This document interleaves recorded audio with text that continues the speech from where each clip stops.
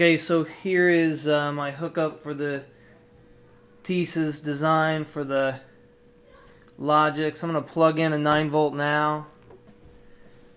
And you can see the trouble that I'm having.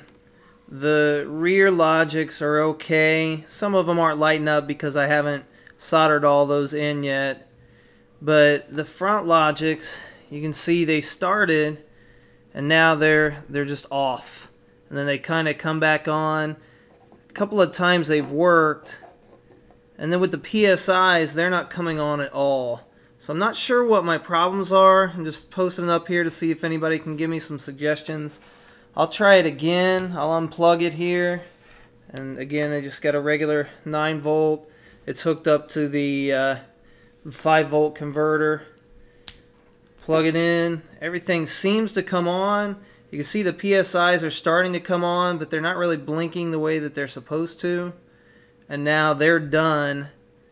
And the front Logics are very sporadic. I don't know if it's because I need to solder all the LEDs in, but I'm just a little bit confused. So any help would be great. Thanks.